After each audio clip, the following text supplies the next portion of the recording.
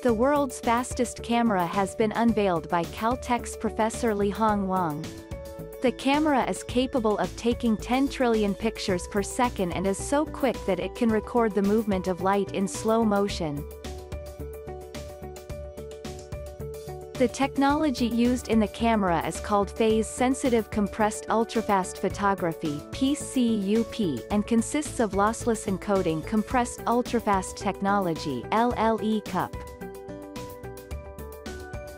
The newly developed camera is the blend of a high-speed photography system and an old technology called phase contrast microscopy. Although the camera is still early in its development but could be useful in various fields such as physics, biology, or chemistry.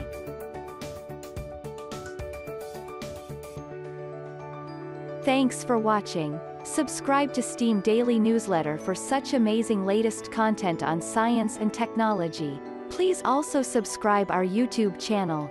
You can also visit us on steamdaily.com.